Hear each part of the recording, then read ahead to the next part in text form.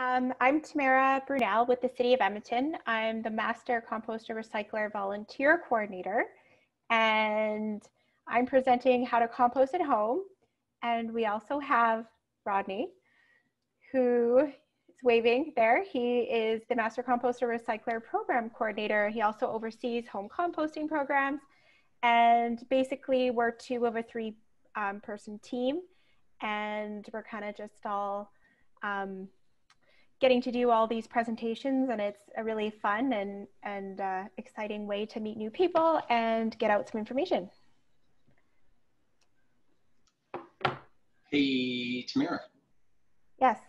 What do you call a short cow in tall grass?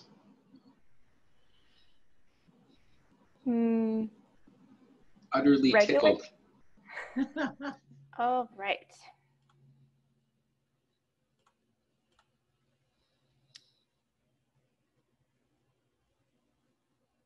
I see Rodney talking, but he's muted. Once again, the most riveting things shared with everyone while I'm on mute. I was going to share, Tamara, that before we get going, if for some reason some of the participants happen to think of a brilliant question outside of this session, I will post now an email address or a phone number that you can call the city at almost any time, and we will answer you. Wait, probably not at 2 a.m., your compost emergency, but in a reasonable amount of time, we will respond. So I'll post that here, and you can take it from there, Tamara. What is composting? The question we're all trying to ask or answer while we're here. So what we're trying to do in our yard is something that happens naturally. And also it doesn't have to be a yard. We'll get to that later. We are just trying to control the results. Controlled decomposition is basically what composting is. So organic waste decomposes naturally with the help of microorganisms, water, and air. And the final product of which is compost is called humus. Humus is carbon from living things that is decayed into a stable form. It carries nutrients to plant available form, which it releases slowly or quickly depending on ambient temperature. So microorganisms would include bacteria, fungi, amoeba, mites, yeast, etc. They do most of the work, but throughout the life cycle of a compost pile, other bugs will appear as well.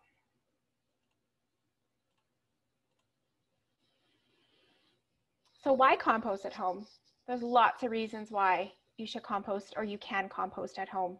You can fertilize your plants. You can reduce your household waste. Organic waste can make up approximately 40 to 60% of your garbage. And it takes a lot of energy and resources for trucks to haul our organics. So organics would be like your kitchen scraps, anything you've peeled a carrot, that kind of thing. Gas to heat the buildings and coal to power the lights and machinery. So organics are, as I said, peels, cores to newspaper and napkins. They're full of nutrients. In the landfill, these nutrients go to waste. They also emit methane gas when they decompose in landfill conditions. So there's very little oxygen, everything's kind of on top of each other. So when you're composting at home, it also serves as a great education tool for kids, neighbors, and it creates more responsibility and ownership of your environmental impact. Other benefits, repair your soil, build your soil, which would offer higher yield in vegetables or herbs, or maybe even bigger flowers.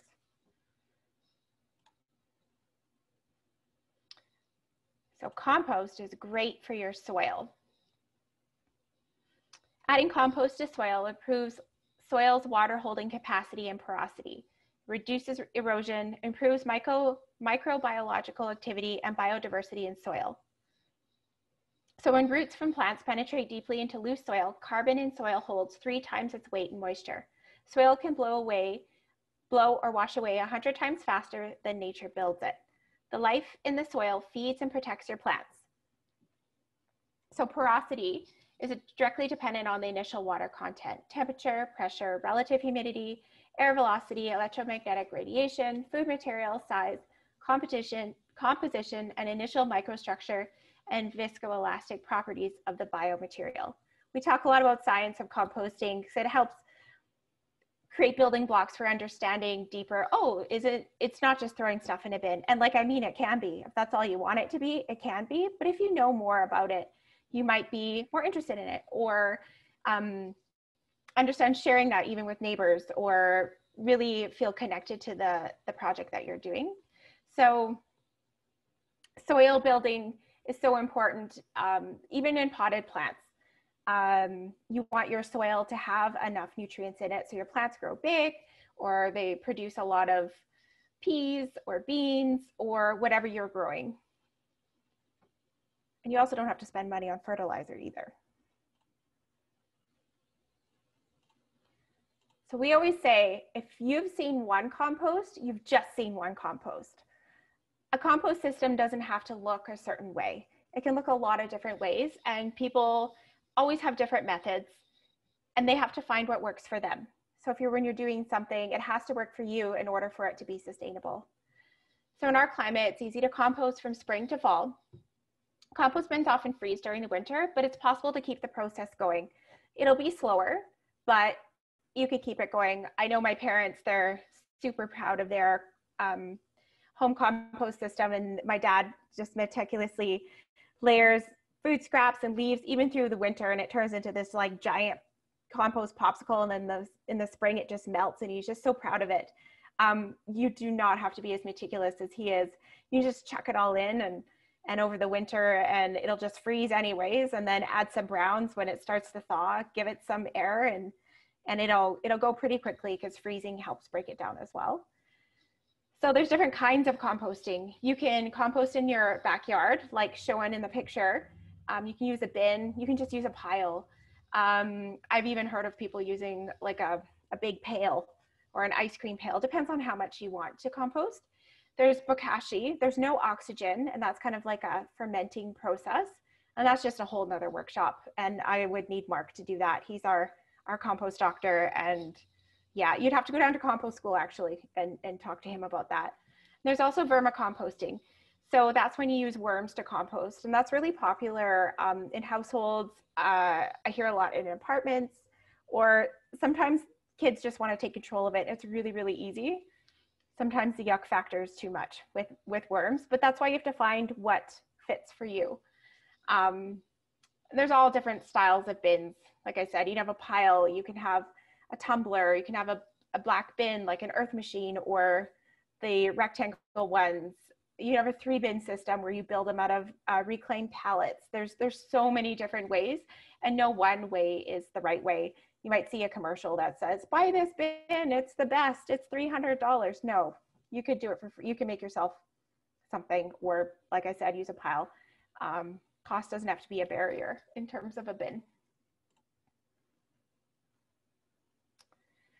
So with composting, the recipe is always greens, browns, water, and air. If you've seen one compost system or one compost bin, you've seen exactly one compost system. And what works for, say, Cassidy, or what works for Tamara, fits for Cassidy and Tamara, but might not fit for me. Also, no two people have exactly the same kind of food scraps or grass or leaves or trimmings that they're going to be putting in, since that changes per individual. It's very about your lifestyle, but actually it's not just about that. It might be how, as Cassidy started composting today, her composting style might have to change, say 10 years from now as her life changes. So it's very dynamic. The great thing is that there's no, as Tamara said, there's no wrong way to compost, with one exception. As long as the people composting involve 4 things, everything else can be figured out, and that's greens, browns, water, and air. So I want to make a point. If you have not already written down greens, browns, water, air, the only 2 things we would like you to leave from tonight's chat is greens, browns, water, air, and edmonton.ca/compost. Take it from there, Tamara. Awesome.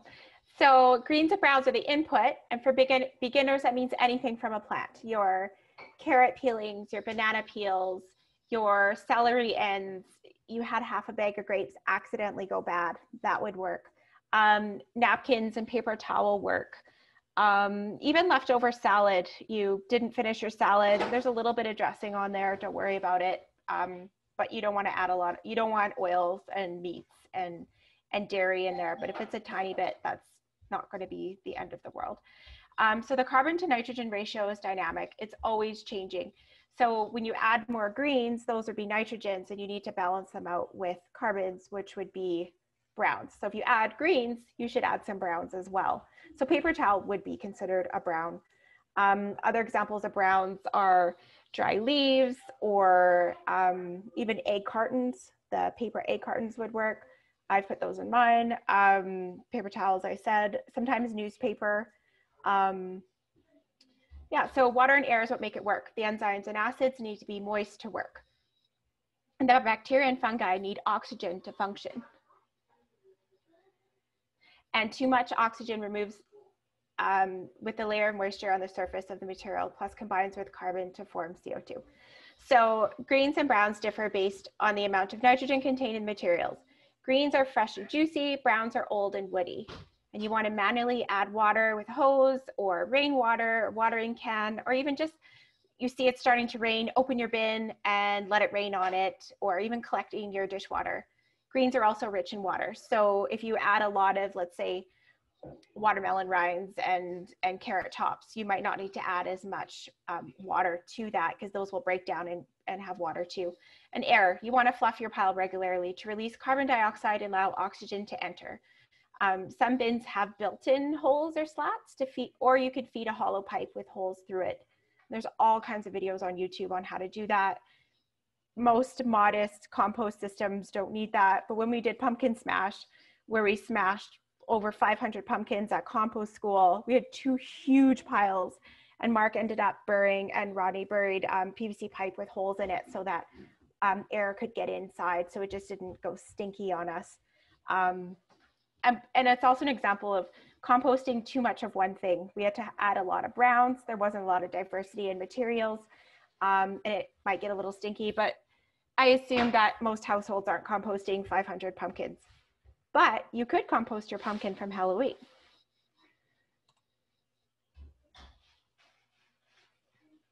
So what can you compost? As I said, everything from a plant will compost easily. Animal products will become unpleasant. If you're experienced, you could go there and you could call Mark and or even email compost@edmonton.ca and ask on how to do that. But for now, anything from plants. So once you get really, really good at it and you're confident and you're producing good compost, your compost doesn't smell. So it should smell kind of like a forest floor kind of thing. And it might smell a little bit like celery or carrots while it's going, but it shouldn't stink. It shouldn't smell like dead animals, I guess. So you want to avoid meat, fish, bones, dairy, oily foods, pet waste or litter. So if you're wanting to learn more about those things, whole other session, Mark can definitely help out with that. But things that are good to go on these slides, really easy. Just collect them in a bowl or a kitchen pail. Anything works. Ice cream pail. I should have grabbed my kitchen pail to show. I think Rodney's going to grab something. There you go. A container. Maybe you lost the lid to the container, or maybe you do have the lid to the container. Anything works. So in diseased plants. So diseased plants sometimes need, well, they need special care. And there's probably a whole bunch of, we always get the question of, what about rhubarb leaves? Or what about noxious weeds and that kind of thing? And sometimes there's provincial legislation on noxious weeds or weeds, but some studies suggest the way to fight disease is to inoculate the compost with the disease material and grow the microbes that will go on to fight the disease. Again, as a beginner, let's just stick to the basics and keep those out, but we can always provide more information if maybe you're not a beginner and you want to go ahead and do more. So Tamara, we had 2 excellent questions. Laura asked about eggshells. Do you want to comment on eggshells? Sure, eggshells are great. Maybe just give them a squeeze with your hand. Things that are chopped up or in smaller pieces will definitely break down faster. They're good. You can even just crush eggshells and put them on top of your plants. So I commonly put eggshells into my compost and it works for me. Again, this is a great example of, is it from a plant? Not really.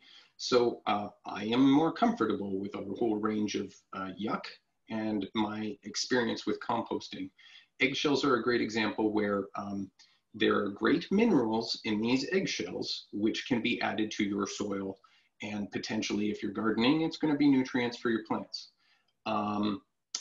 If you don't want eggshells in your, if you don't want to find little bits of eggshells in your garden, then maybe don't put eggshells in, but they are good for the soil.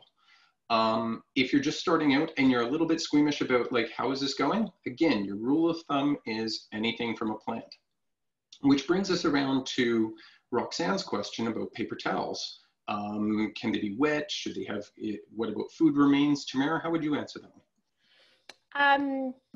Personally, I just kind of rip them up a little bit. I wouldn't throw like a big glob of paper towel in there. If I had wiped up, let's say spilt salad dressing or like, I don't know, a bunch of raw chicken and it's saturated with something stinky like that, I would just probably throw it in the garbage, or I dig a hole and just put it in the garden. That's another way to, we'll get to that. But this leads to your sensibilities once again, Claire. I know my own thresholds for yuck, and I also know my capabilities in terms of composting.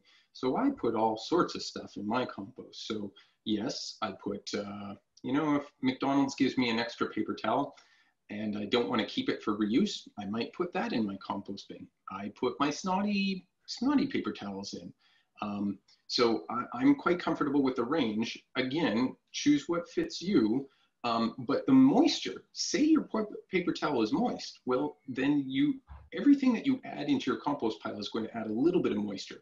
Moist paper towels are going to add a dose of moisture. Maybe not a barrel of water, but they're going to add some of that. So you're always adding a little bit of browns and a little bit of water. Keep that in mind as you consider the balance of greens, browns, water, air. Tamara, we also had a question about weeds. Can I put them in my compost, or will that perpetuate the weeds?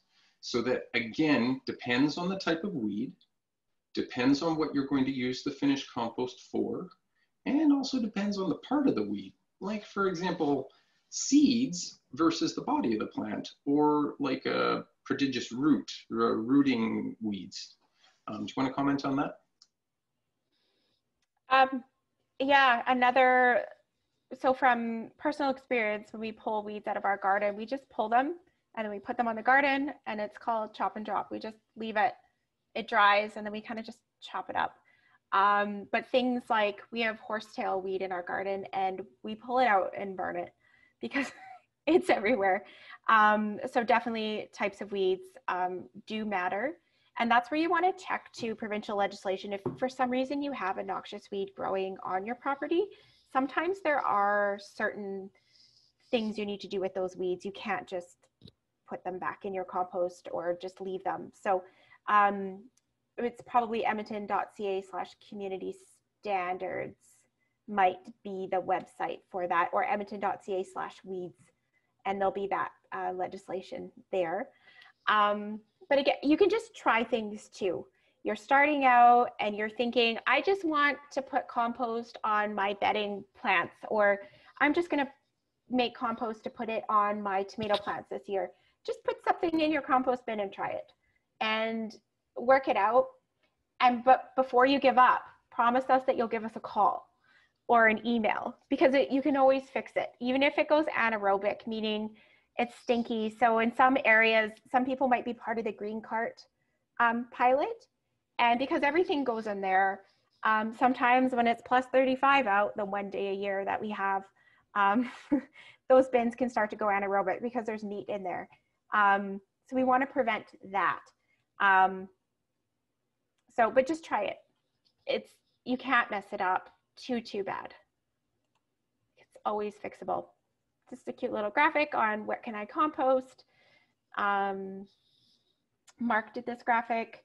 He wrote Q-tips, and you don't want the Q-tips with the plastic on them. Banana peels, grass, water, air, greens, browns, ice cream, toenails, beets, cookies, you know, the whole gambit. I shave and I put my little chin hairs in there.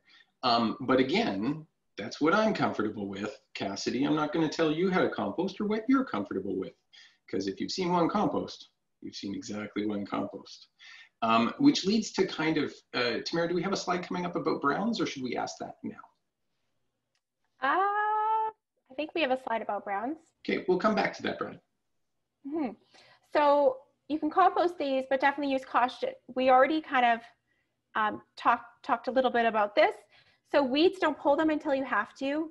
Sometimes weeds build, feed, and protect soil. So that horsetail I talked to, it actually has a really deep kind of like taproot system, and it's somewhat helpful, and it doesn't interfere with the carrots or whatever. It's just everywhere, and it's annoying. So we kind of try to get rid of it, but it's really hard.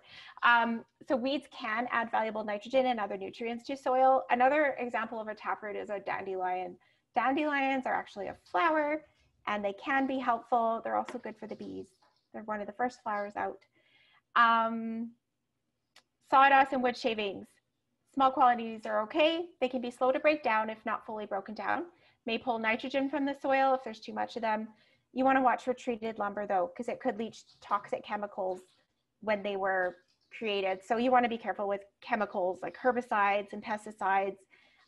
If you're using compost to fertilize your organic vegetable garden, you probably don't want to throw some grass clippings in there that you just sprayed with weed and feed. That you might want to wait a few days until those kind of flush out. Or we have another solution to that in a little bit here.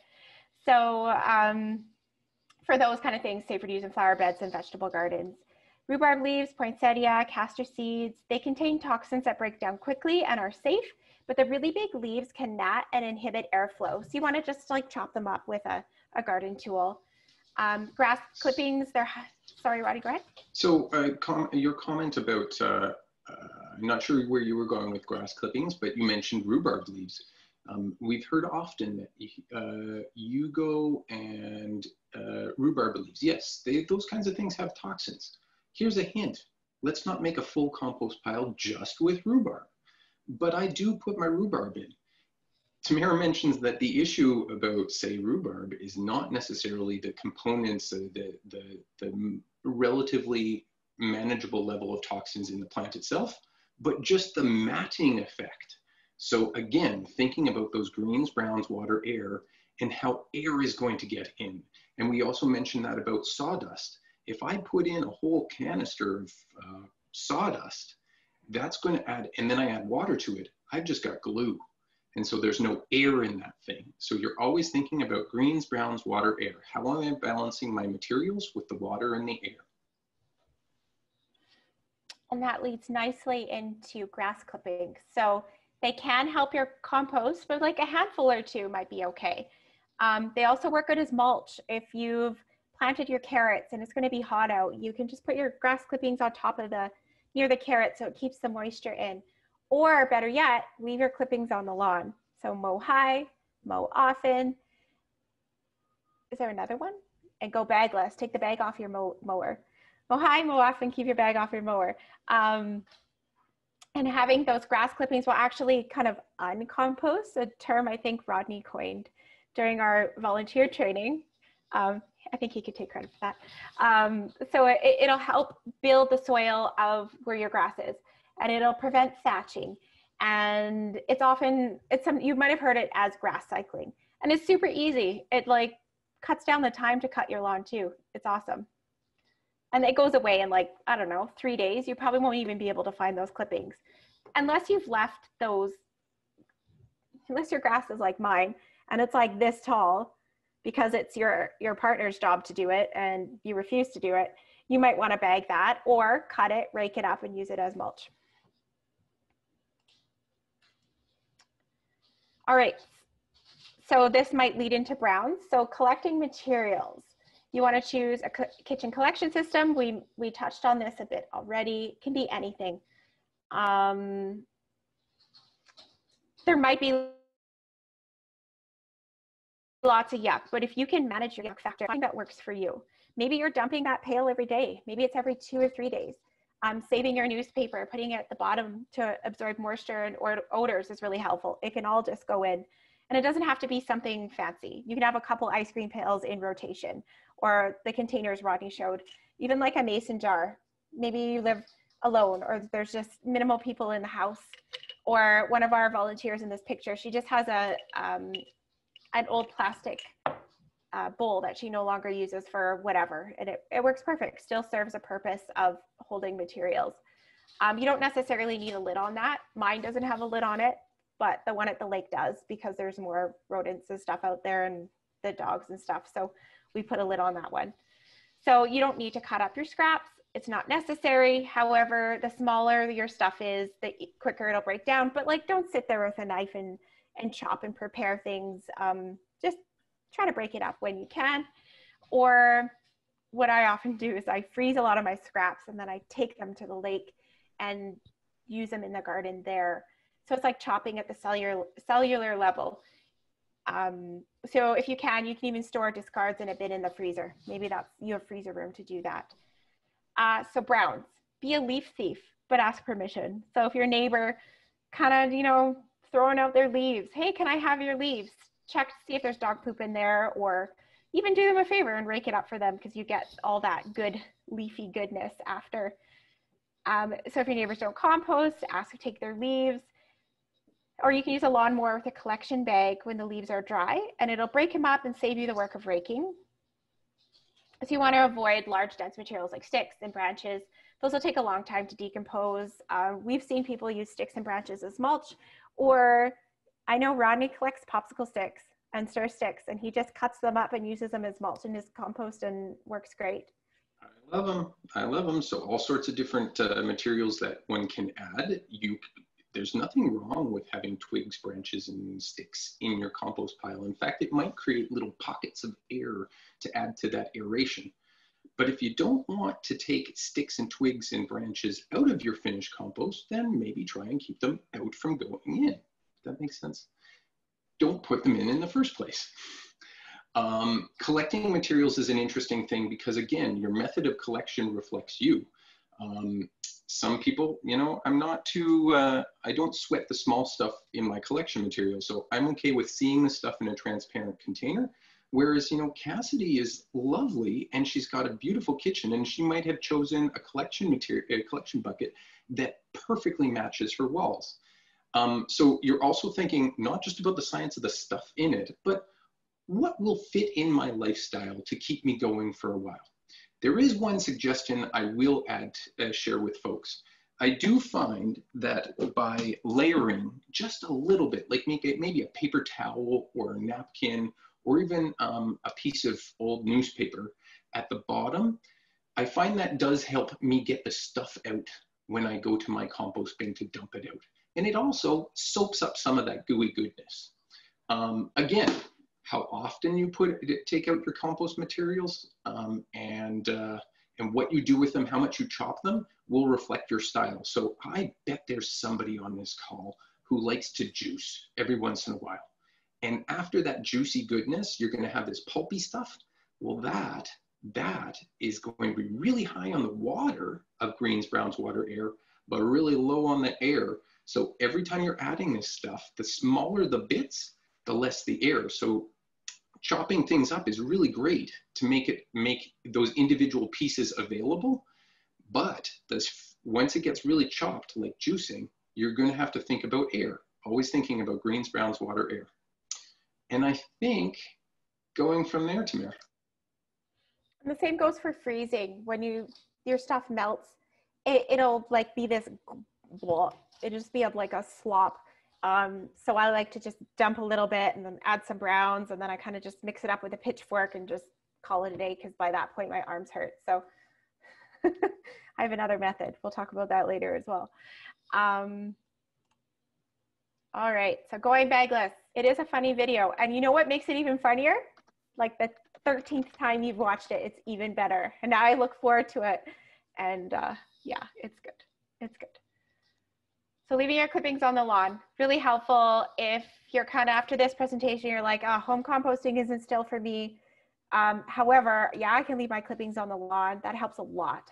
And really, You only have to do it like 6-ish months out of the year. So the other months we have lots of snow. So Rodney, did that answer the question about browns yet?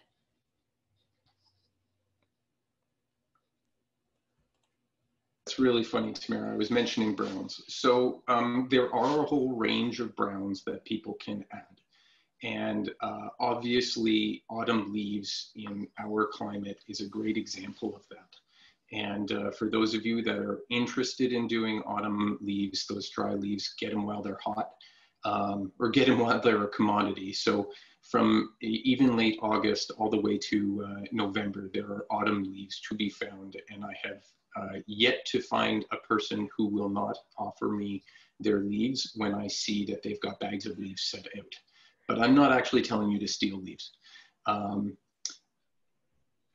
In addition, I do find that in spring, somewhere around April, there's actually a flush of autumn leaves once again. So if you miss your supply in fall, there's always a spring supply as well. In addition, there's lots of other kinds of browns. So you're looking for all sorts of plant material that has dried out. So it's left with a high carbon content compared to its nitrogen content, and it's usually dry. So let's see, you could get hay. Some people say they have like a hamster at home and they've got that wood chip bedding. That's another thing. Shredded newspaper, newspaper, not the magazine stuff, but newspaper. I use napkins. I've used paper towels. Gosh, yes, sawdust, but again, that's a good example where sawdust or wood chips, you want to be thoughtful about it. How are you going to mix it in so that it's not just one big mess, so balance. And also mixing it in so that it will actually break down. You could do some twigs, I mean, if you want to. It's not all going to break down right away. Cardboard, I've heard people tearing up cardboard as well, like pizza boxes. I mentioned that I've used Q-tips. So one can keep an eye out for all sorts of browns that we have in our lifestyle.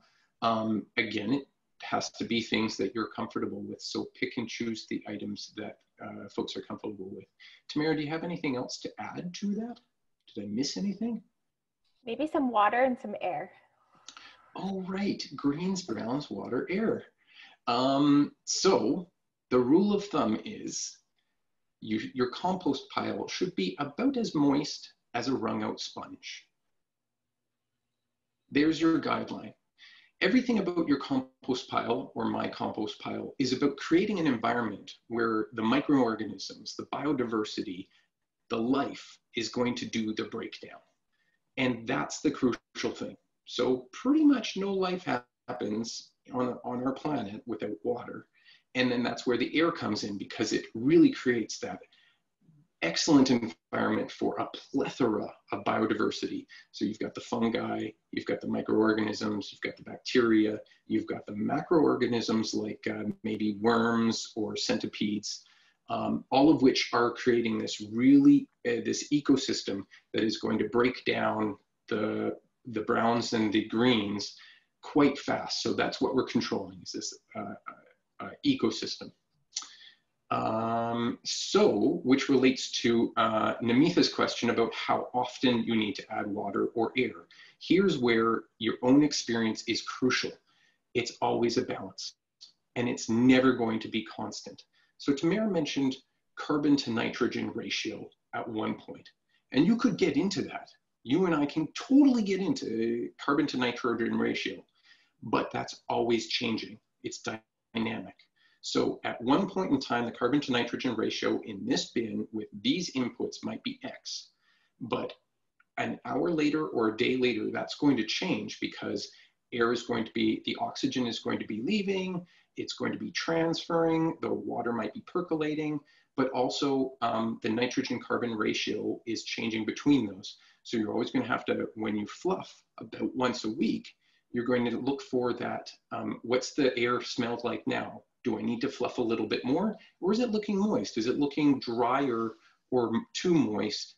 More moist than a wrung out sponge, or too dry, and therefore I need to add water. And that's where your sense of that balance is important. think I've overdone that, Tamara. No, that's perfect. You always explain things better, a good balance between me maybe not knowing as much as Mark, you knowing just as much as Mark, but making it so people can understand the science plus the practical version of it. I'm going to step in once again, Tamara, and actually highlight this. So in Mark's little video, which I recommend we take a look at that basics, we've got, remember, greens, browns, water, and air. And on this side is your greens and your water. Greens and water are both moist. The greens are high in nitrogen. So if the compost pile is not moist enough, you've either got to add more greens or add more water, because the greens themselves will have moisture in them. My banana peel, maybe the top of my green pepper, that's got moisture in it. And as it breaks down, it's going to bring some water and also nutrients. So if it's going too slow, this is the area where I'm going to add. If the compost pile is not composting enough, I want to add water or I want to add greens. If the compost pile is smelly or it's going too fast, this is the side of the square where I want to concentrate. I want to add more browns to balance out the greens, or I want to add more air to balance out the water. And that's why this greens, browns, water, and air ratio is always working in hand. These are the materials that are breaking down, and these are the two factors that I control. And I think that takes us over to methods of composting. This is just the basic formula, but there's a whole bunch of different ways to balance these things. And you can balance these things in these types of systems, which we've already talked about. Again, one compost bin. You've only seen one compost bin or pile. Maintaining your bin. So just going over what Ronnie had said, fluffing once a week is probably good enough, but maybe you've made chicken noodle soup and you've made apple pie and you've made a stew and cut up a whole bunch of other carrots and celery and stuff for lunches. You might have a lot of greens that week. So you might need to fluff it twice that week and add more browns. So just adjust to what your usage would be.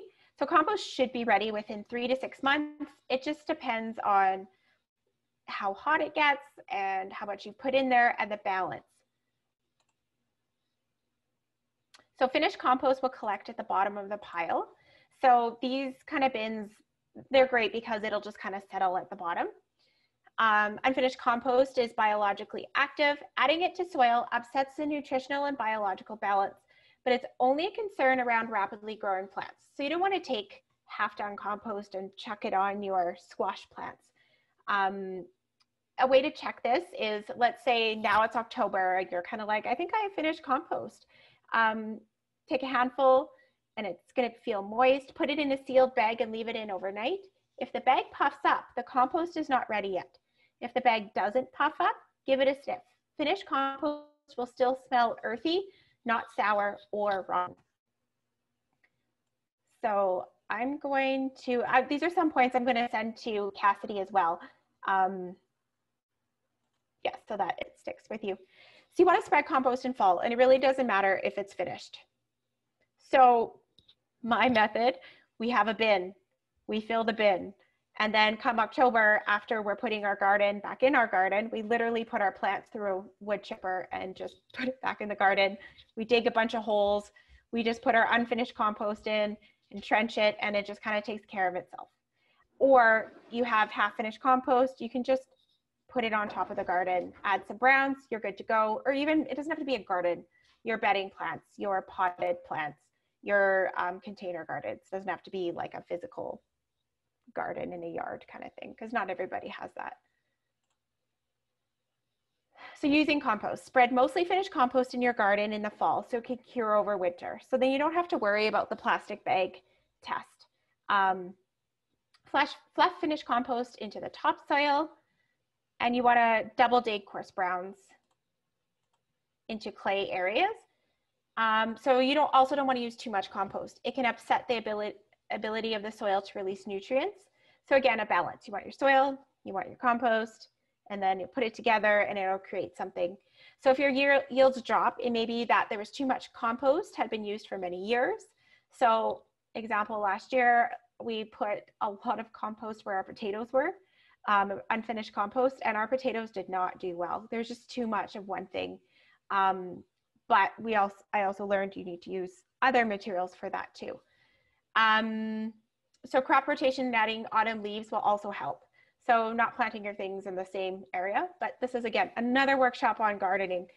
Another really easy thing you could do is compost tea. You could take your finished compost, put it in a coffee filter, kind of like a tea bag, tie it up, kind of steep it in warm water or rainwater. The liquid that gathers at the bottom of something is the juice, which over time will putrefy and become leachate. And with the compost tea, you can just water your plants over top of it. I suggest not over top of the green part. You could burn them if your compost tea is too strong. But again, just experiment, try it out. It's a really easy way to use compost, especially with houseplants. You may not want to put, maybe if you're not sure if your compost is finished, make a compost tea and put it on your houseplants. So you can sprinkle finished compost in trenches or holes when planting seeds before you cover with soil. And you put it around a base of plants in your garden or on top of potted plants. So troubleshooting. So before you proceed, always ask questions. Before you give up, ask us questions. Composting can be fun and easy. Finding the right method that works best for you, just because your neighbor's doing it one way, or because I throw everything in a trench, that doesn't mean you need to do it that way. Or because my parents meticulously layer greens and browns and water and they just do it so perfect. You don't have to do it that way. Find something that works for you in your lifestyle so it can be sustainable. So you can also visit a few compost bins at Compost School. It is an interpretive site. So it's right next to John Jansen Nature Center. And you can go there. It's not staffed anymore on weekends, right, Rodney? So there's no more staffed on weekends. It normally is for the summer. This summer obviously was a little bit odd. You might catch one of us there watering plants, likely Mark. He can answer some socially distant questions or questions from a distance. But you can also just go there and look at all the bins that are there. There's signage as well, so you can learn things from there as well. And you can learn the most from disasters.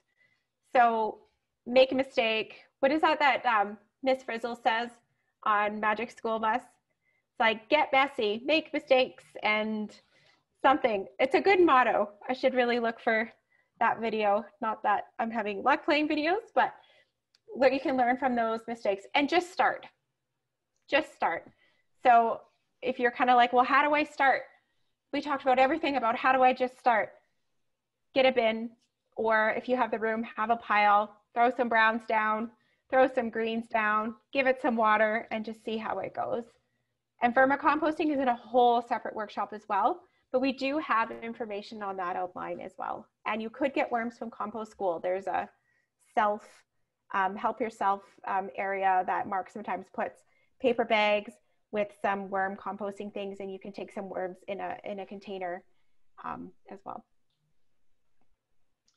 So Tamara, I want to reiterate for everyone on the session that if you are composting at home, great, keep doing it. Whatever you're doing great, as long as you've got greens, browns, water, and air. But I also promise you, you're going to have a problem at some point.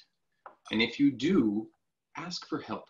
So again, Cassidy's going to follow up with contact information on how to find out more, but edmonton.ca/compost is our website. You can email compost@edmonton.ca, or the phone number is 780-496-5526.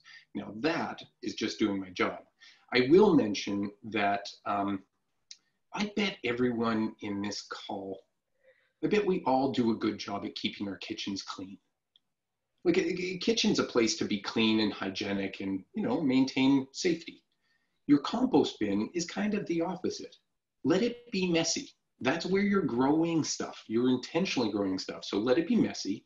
And that relates to, gosh, I think it was Julia who asked about mold. Is it okay to put mold in? Well, again, the things that are going to do the breaking down inside the compost pile are, bacteria, other microorganisms, actinomycetes, macroorganisms, and yes, you guessed it, mold and fungi. So if you're comfortable putting a piece of moldy bread in, by all means, you're feeding life into that pile, and congratulations, you've created an environment for life, for biodiversity. That being said, you got to gauge what's comfortable for you. So somebody had said, oh gosh, where's the person? Cassidy, who had asked about fruit flies? Somebody had asked, what am I doing wrong? I've got fruit flies.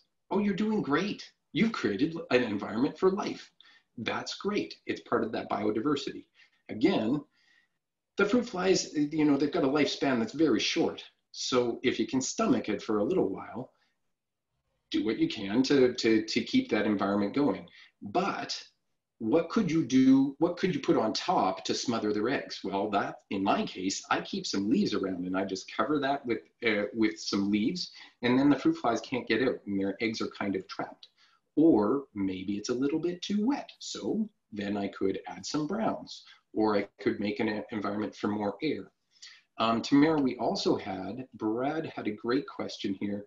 It's not scientific at all. He was asking about pH in different compost. Do you want to answer that? If this seems like I'm putting her on the spot, I am. Yeah. So pH, Rodney, very good question. I'm so glad that you brought this question forward. I can't answer it. Can you answer about pH? Should it be pH neutral? It's always going to be a little bit, if my understanding is correct, it's going to be a little bit acidic.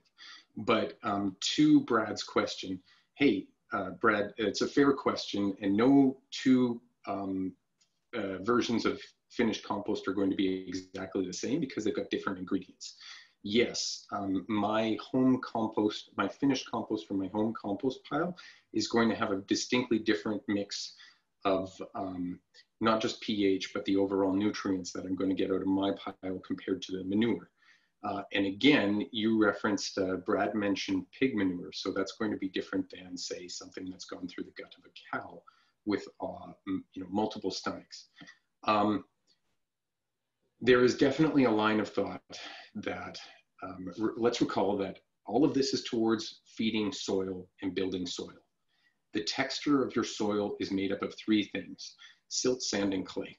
But that's just texture. I didn't mention anything about carbon. I didn't mention about the roots and the roots taking photosynthesis and the nutrients of photosynthesis into the soil.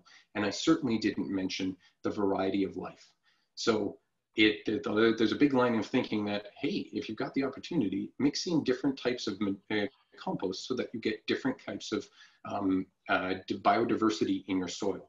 If you've got the opportunity, you've got the will and the motivation, there's nothing wrong with mixing both.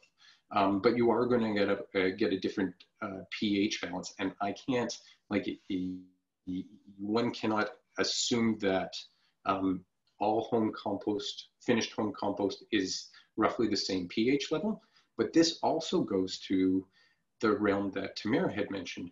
There's different types of home compost. So sometimes I make home compost that's made strictly from leaves, or I could make it strictly from leaves and grass. So I'm going to get a different product out of that. So as one's thinking about the greens, the browns, the water, and the air, you have to think about, well, I'm going to get the product out from the product that I put in. So one thinks about, watch what you're putting in, because it's a reflection of you. What do you do if there are slugs in your compost? Well, very topical for this year. Oh yes, oh yes. How about that? So that's often a reflection of moisture. So one can balance moisture. What does one balance moisture with, Cassidy? Oh, I know the answer to this one. Browns. Or air. Hey, there you go. So you're always thinking about how can I bring in more air, or use the browns to soak up the moisture. So that's one thing. Hey, The only reason that I ever get critters in my home compost pile is because I put my compost pile in the outdoors, which is their home, not my home. So there's a degree of tolerance here. There's that too. There are, of course, I bet if I put it out there, hey, could somebody post on the chat if they have a trick about collecting and killing slugs? I bet we'll get some great suggestions on there. Tamara? I can't find my chat button because I'm in a different present button, and I'll just close it all. But my mom used to take like grapefruit halves and like put them in the garden, and the slugs would go under there. I don't know if that's a myth. I was wondering if that was something people. I bet if I put it out to the group, has anybody collected slugs with beer? Oh, there we go. I knew we'd get There we go. Namitha to mention dried flour, yeast, sugar, and water. Hey, that sounds like a version of, anyways, dried flour and yeast. That sounds like very close to beer as far as I'm concerned. Yes, beer, Totally there we go, works. Roxanne, thank you. Salt. Again, my caution about salt is I have heard people put salt in their compost. Guess what you're going to be putting into your garden and on your soil? So let's be thoughtful. Garbage in, garbage in, garbage out. You put bad stuff into your compost, you're putting bad stuff into your soil. So let's be thoughtful about that. I have a question. Oh, sorry. I was going to say, I have a question that came up earlier that I tried to answer, and I don't know if I answered correctly, around tea. So I think I answered correctly from what I've learned is that tea, if dried, would be a brown, and the tea leaves, if wet, would be a green still? I think it would always be a green because it's a plant. So even like tea in a tea bag, you can put the tea bag in there too. Even the one staple in it is okay, but it would still be a green because it would always be a plant or a fruit, even though it was dried. Even coffee grounds are actually a green because they're high in nitrogen. So See, just well, because, there you go. yeah, but, and that's like a confusing thing too. We're like, well, coffee's brown. Would it not be a brown? I think coffee turns into a brown once it's been made and it's wet and then it dries and it sits for a long time, then it would become a brown. Well, I think that was the question though, is like, we're thinking like tea that's been brewed and then it sits forever and it dries out. I would call that a brown as well. Okay. There's no hard and fast about this, but one is thinking about this balance of greens and browns that we're putting into our compost pile. So here's I choose to collect my coffee grounds separately, and as they sit here for a very long time and they dry out, that's browns. But right after they're brewed and all of that watery coffee deliciousness, yeah, it's going to be more available nitrogen relative to week-old coffee grounds. And then Brad was saying that this is also good stuff to put around garden plants to discourage slugs. By the way, thanks, Brad. Mm-hmm. And I was just going to say that it totally depends on if you're collecting all your coffee in one container like Rodney with the intent to use as browns, or you just want to dispose of it quickly, and then it would be a green like tea. But even then, if you're thinking, I need to put more browns in my compost, oh, I've had this tea sitting for a while and it's like this much tea, it's not going to make a difference. Just put it in. Unless you're collecting it like Rodney and you have a lot of it, then it would be more. But I guess it depends on your tea drinking habits is what I think it comes down to. Yeah, or where you're putting your tea after. Like if you're just, oh yeah, that's true. Yeah. Oh, I should have. So Roxanne, we've got like 2 minutes. Can I ask a quiz question for the group? I'm going to take that as a yes. Okay, I'm going to ask this quick quiz question. See if somebody can post on the chat. So if I open my compost pile and it's smelling like really like that whiff of not yuckness smell, what could I do with my greens, browns, water, and air? What could I do in order to decrease that smelly stinkiness? Thank you, Namitha. I would add browns, or where's my browns? Right up here. Or thank you, Carly. I could fluff it a little bit to add some oxygen, let off that ammonia smell. Okay, so if my compost is just taking forever and I want to speed it up a little bit, what could I do?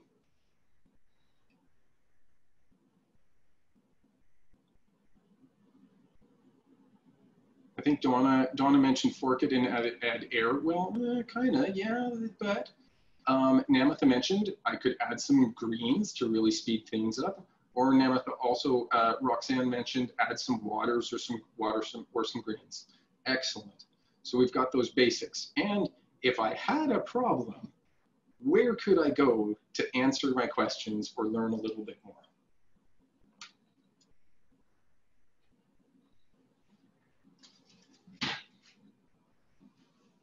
Thank you very much, Namitha. One could go to Compost School. Compost School has a Facebook page. We've also got a website. Tamara, I'm going to turn it over to you. Sure, and that was such a nice segue. For more information, you can reach us at all those places. Mark answers the compost hotline, generally Monday to Friday, let's say 8 to 4-ish.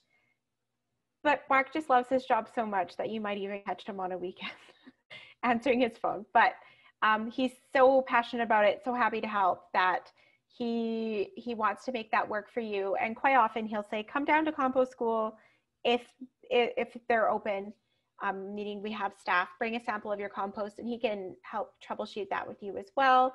Even if you email compost@edmonton.ca, any one of us can answer a question. Or sometimes we have MCR volunteers, master composter recyclers, and they're happy to be a compost troubleshooter. It's hard for us to get them to go to people's houses, given the times. However, they're happy to do virtual things, community garden things, and you would just reach out to us, which could be mcrp@edmonton.ca. Or you can even do the compost@edmonton.ca and Mark will send it to us. So promise us that when you start, and probably when you get frustrated, or if you get frustrated, please don't give up without giving us a call or reaching out. We want to make this work for you because there's so many benefits, and it's something that you can easily do at home.